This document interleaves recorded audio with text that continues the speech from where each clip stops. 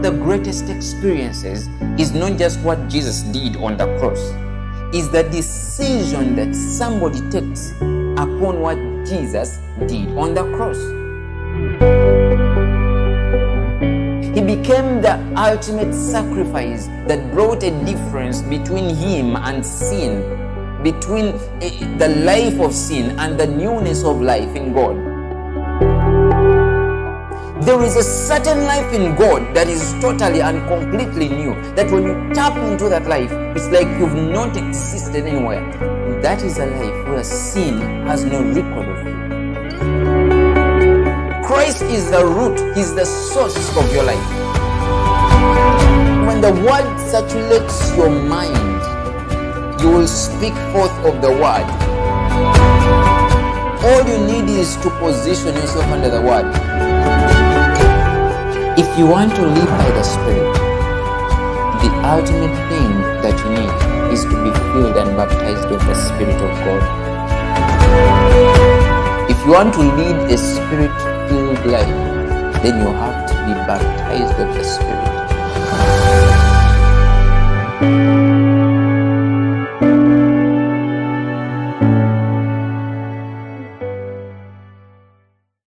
Like I said, I will speak something in relation to the prophetic, maybe something small to explain a little bit of prophecies as we go on in Jesus' mighty name. But today I want to share something so great. So let's go to the book of Genesis. So Genesis chapter 1 and verses 3. Praise the Lord Jesus. Actually, I may speak more about just this scripture alone. I will just only add on a few of them to it. The Bible says here that, and God said, let there be light. Praise the Lord. And there was light. Hallelujah. The Bible says, let there be light. And there was light. And it goes ahead to say, and God saw the light, that it was good. And God divided the light from the darkness, and God called the light day, and the darkness He called night, and the evening and the morning were the first day. Praise Jesus. My main emphasis to this scripture is the part where God is creating light. Today I want to speak about this kind of light. I know I've spoken lots of sermons about it, but I feel I want to speak something more concerning this light. Praise Jesus. Concerning this light. Now, when we go back to Genesis, the Bible says that, and God said, let there be light. Now, beloved, God did not create this light, but the Bible says He spoke this light. He spoke it like anything else. So in other words, His form of creation was more to speech. He did not just mold it. He did not just, imagine it. But the Bible says, and God spoke this light. And He said, let there be light. And the scriptures show us that, and then the light was. Praise the Lord Jesus. Now we all know that God is light. God is light. When you go to Genesis still, the first verse, when the Bible says, in the beginning God created the heaven and the earth, and the Bible says, and the earth was without form. Praise Jesus. And the earth was without form. And then the Bible says, and the Spirit of God hovered upon the surface of the deep.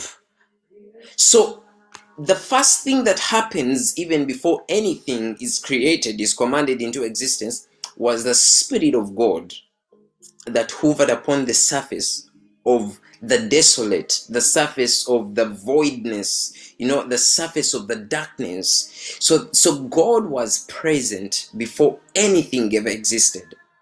But even in His presence, we see that the first thing He speaks into existence was light. In other words, God spoke Himself into existence before anything physical was made. Sometimes when we read about this kind of light, we tend to imagine and think that, oh, probably this is the light that is of the sun, this is the light that is of the moon, maybe this is the light of the stars. No. When you read downwards in the scriptures, you realize that all those other forms of light were created later on.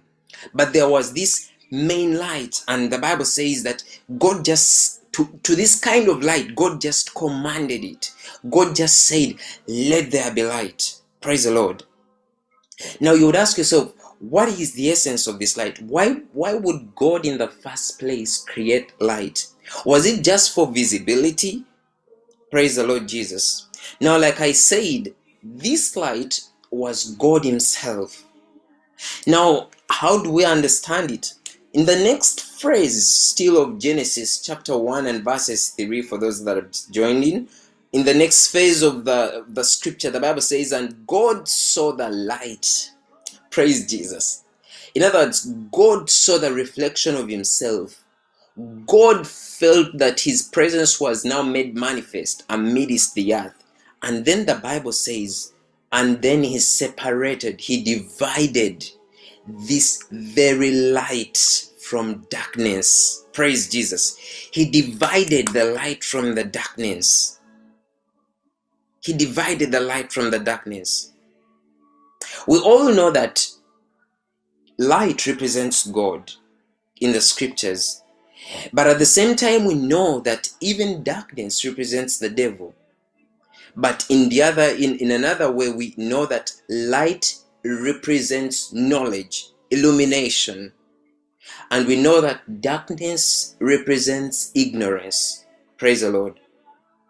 So in the very first place, God had to cast light onto the earth. He had to cast a certain form of knowledge that could sustain anything that he would place in the earth after speaking light into existence. I hope somebody is following what I'm trying to speak here. God had to cast a certain form of knowledge, a knowledge of himself. Let me tell you something. The earth had to first of all understand who was going to command everything else before everything was put into existence. So God had to present himself onto the earth. If you go through the scriptures, more so in the book of Ezekiel, where I really don't want to open in details, probably we shall discuss it some other time, we understand that when the devil was cast down, actually even Jesus mentioned this in the book of Matthew, that I saw him fall down from the heaven like lightning.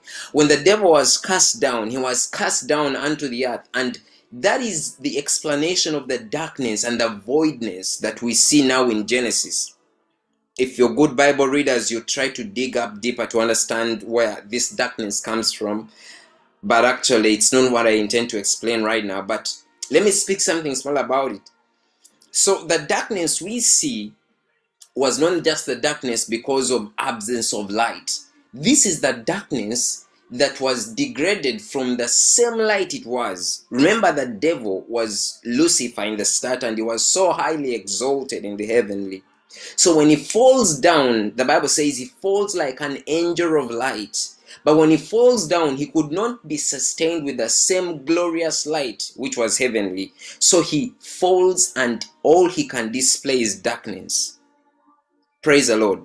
These are many scriptures. You can look up them in Ezekiel, but I'll try to get them, probably share them in the groups so that you can dig deeper through them. So yes, I was saying that he falls down onto the earth, and the Bible shows us that then darkness covered the surface of the deep. And that is why in Genesis, the Spirit of God firstly hovered upon the surface. He took full authority, he took full power upon the surface of the deep.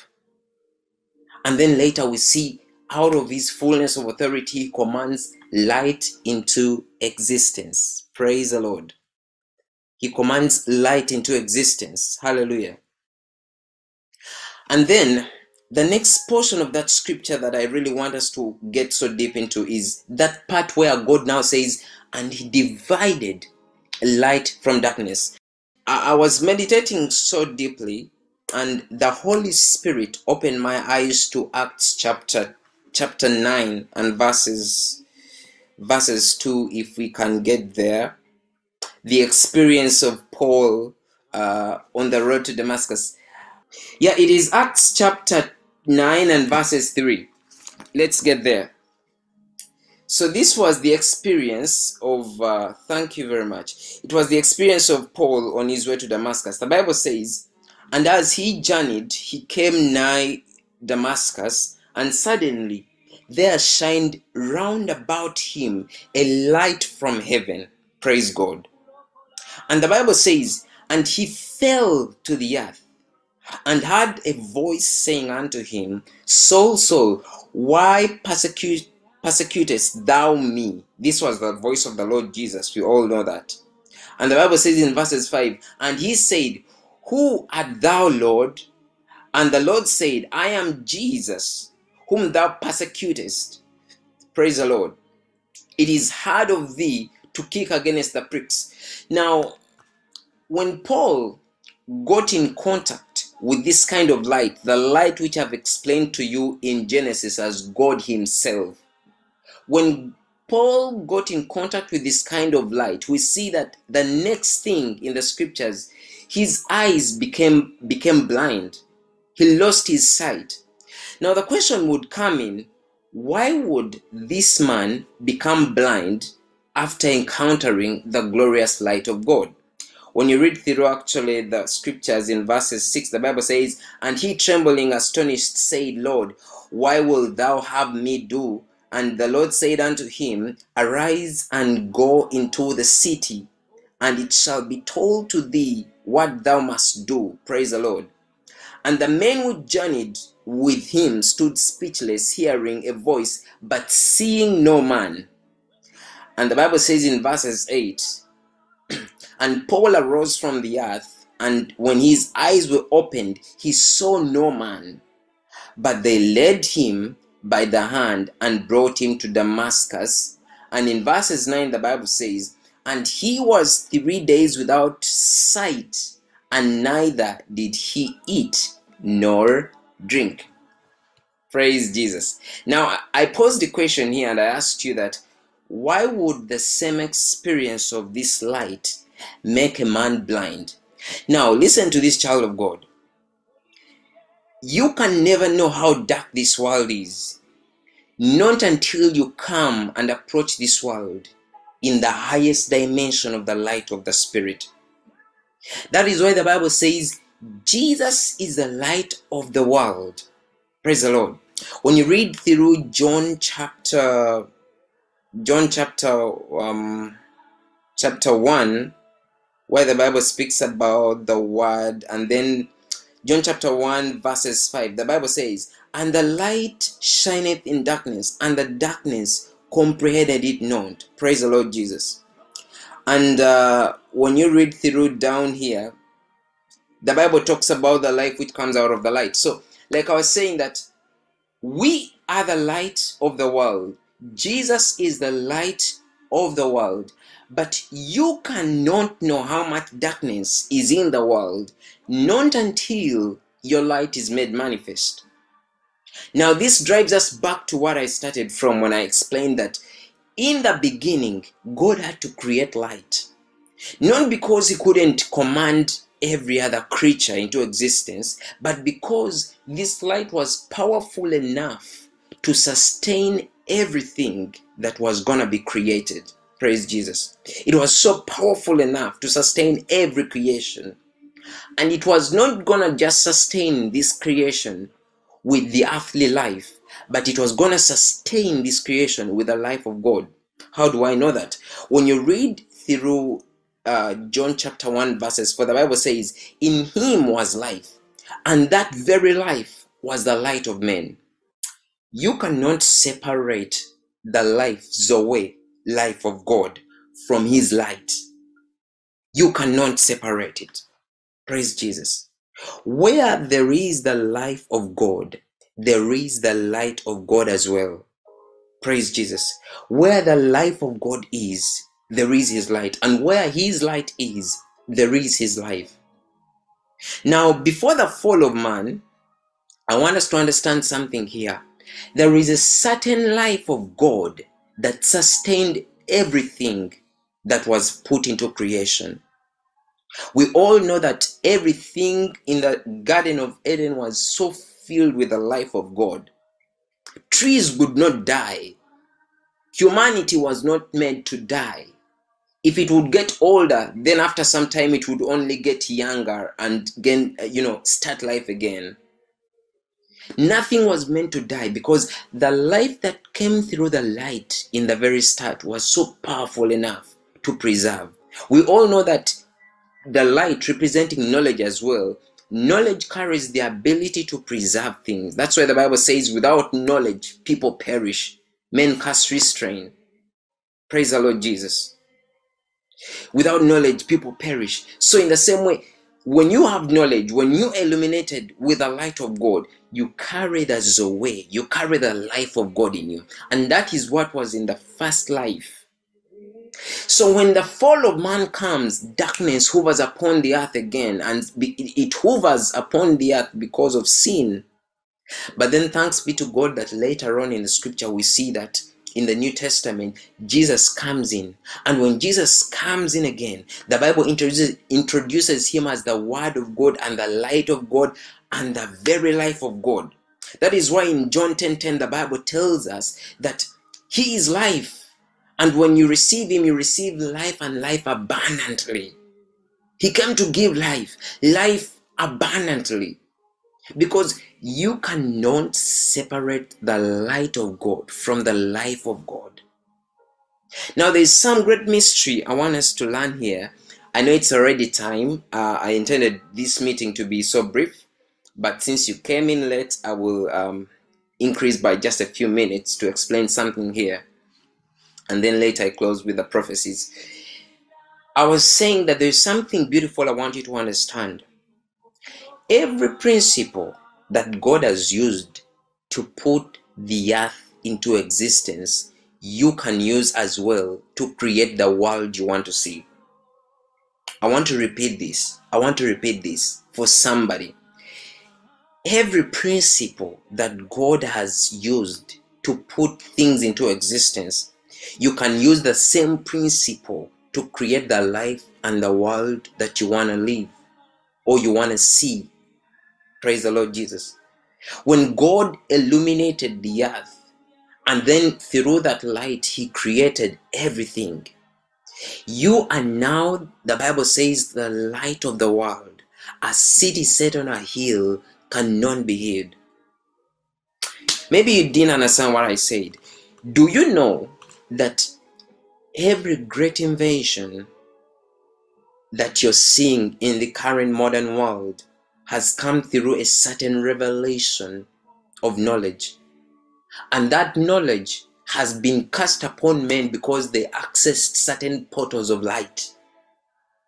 No man gets a world-changing idea and they have not tapped into a certain realm of knowledge. These are the same ideas even we believers are using.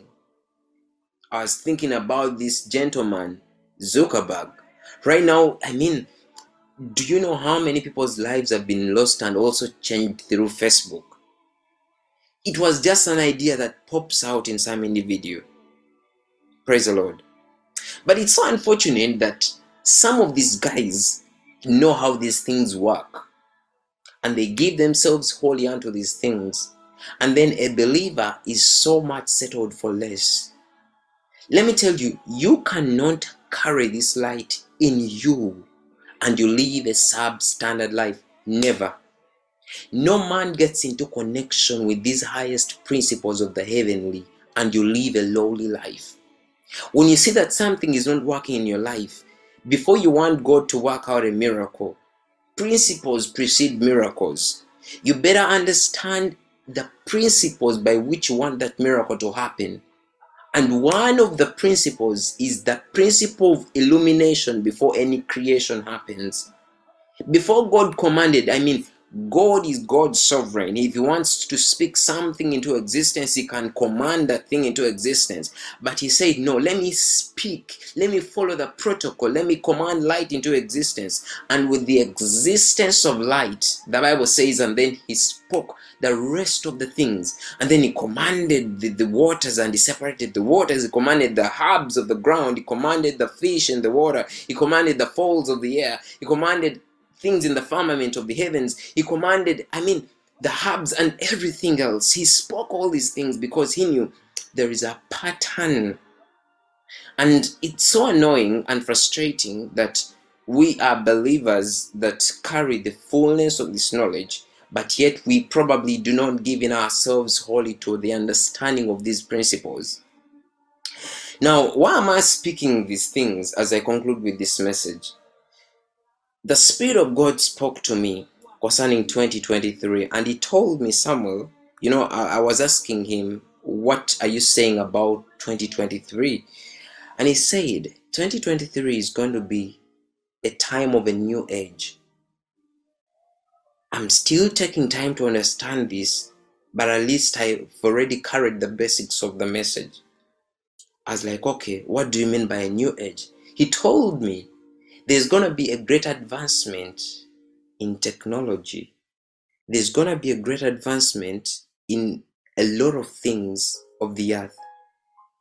When I talk about advancement, beloved, forget about these things of upgrading phones, and here you've heard about iPhone 14, and that is just upgrading. When we talk about advancement, you're about to hear the most scaring things. Some of these things are coming for the good. With clarity, I heard him speak that. And he said, some of these things are coming for the good, but some of these things are satanic and are coming to destroy humanity. Then I remembered in 2020, in the COVID season, the Lord spoke to me and he said that there is a great invasion of technology that is coming, but I'm giving chance to the church to take part into these invasions. In other words, I want the church to take part in this.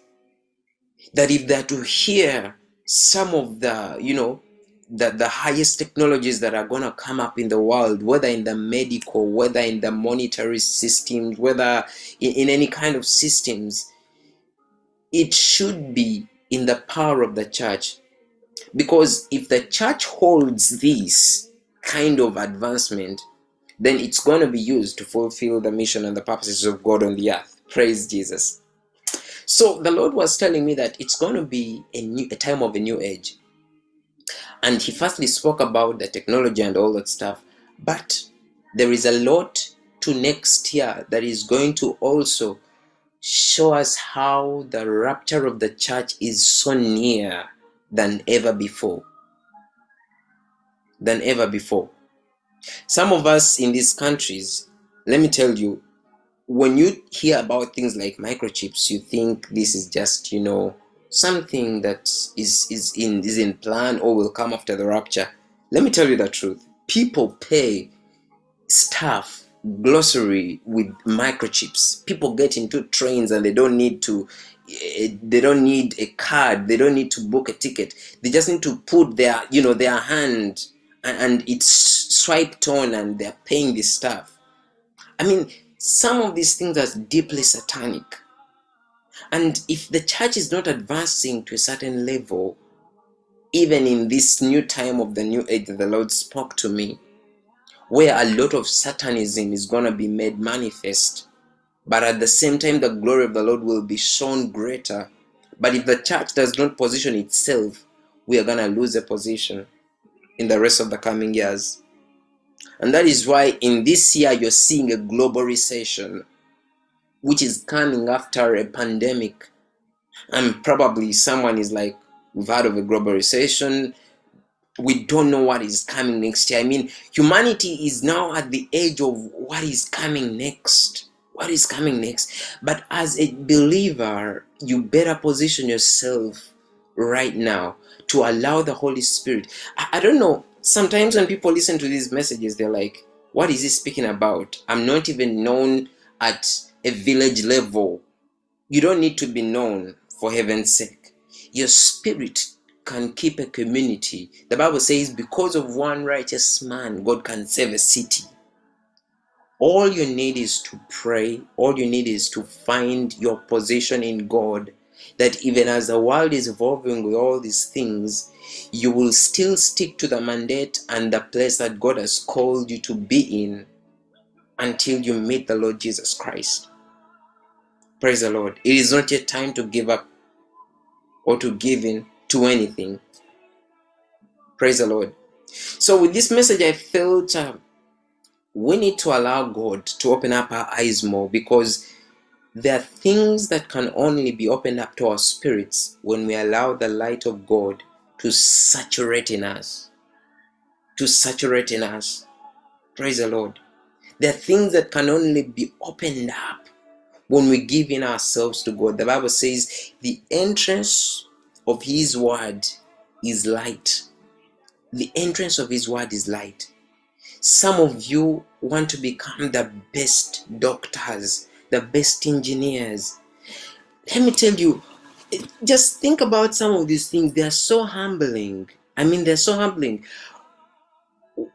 Elon Musk right now plans to take in the next, is it about 25 years, 1 million people by 2050, 1 million people to Mars. And what is in the brain of such a man?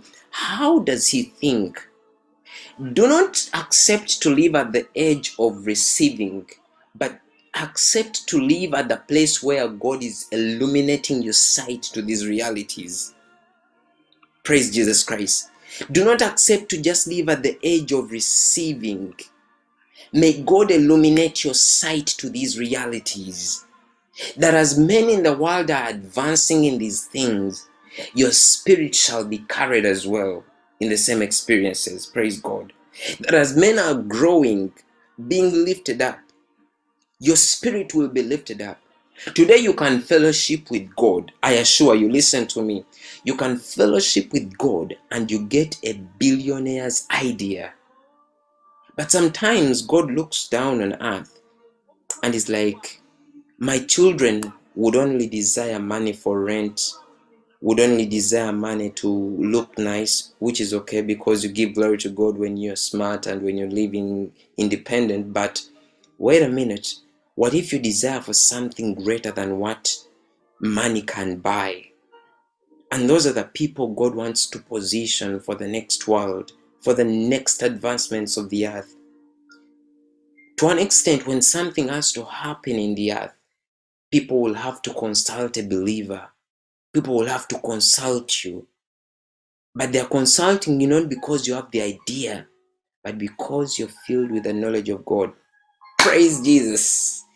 It's almost getting to 15 minutes past the time we intended to stop this meeting. I want to thank you for joining in. For those that have come in late, I'll try to see that you get the recording of this meeting. Praise the Lord. Otherwise, this is our second Zoom meeting. Ever since we started, we started again, and I'm requesting that you invite someone next time. Monday we shall still have the same, and as time goes on, we're organizing to have 2 meetings in a week. But for now, we are having it only on Monday. Praise God, only on Monday, and the time remains the same, 6:30 Central European time, and then is it 8:30 East African time. Praise God. So I hope you've been blessed by this message. I'm only praying that God will open you up to something greater. Praise the Lord Jesus. Otherwise, I thank you for attending this meeting. And we are going to be praying right now in Jesus' mighty name that the words that you've heard will create a certain knowledge in you. Oh, I feel God is about to do something on earth. But believers, where are we standing in what God is about to do? Shall we pray in Jesus' mighty name? Father, we give you praise, we give you glory for this wonderful and beautiful time. Precious Holy Spirit, I thank you for this meeting. I thank you because you've opened up our eyes to the realities of understanding your light. And Lord, I'm praying that by this very knowledge and revelation, we shall be illuminated in our hearts and illuminate the world around us, Lord. People's lives will not remain the same because we are carriers of the light, and we are the light of the world. The city set on a hill cannot be hid. In the name of Jesus. Father, thank you for the year 2023. I thank you for the word of prophecy you've given us. It is a year where we are entering a new age, a new time, Lord. I'm praying that you position us so deeply in Jesus' mighty name. I feel the Spirit of God wants me to tell you something more about the changing of the currencies. You are going to see many currencies changing, and you're going to see many currencies united. Praise the Lord. In the coming year 2023. And in the exchange of these currencies, most of the currencies are going to get to, most of the nations will start using gold in the same year. But you're going to see also an uplifting of cryptocurrencies. Praise the Lord. So a lot of things are coming in, but I'm praying in the name of Jesus that as we get into that time of the new age, God will give us the wisdom to handle. God will give us the wisdom to handle. God will give us the wisdom to handle every change that is coming in Jesus' mighty name. Praise God. So I wait for you next Monday. Thank you for attending. Those that missed out, I will see how to forward the link to the recording that we've just had. Otherwise, God bless you. See you next time. I love you so much from this part of the world. I miss you, my dear Ugandan friends. Bye bye. See you next time.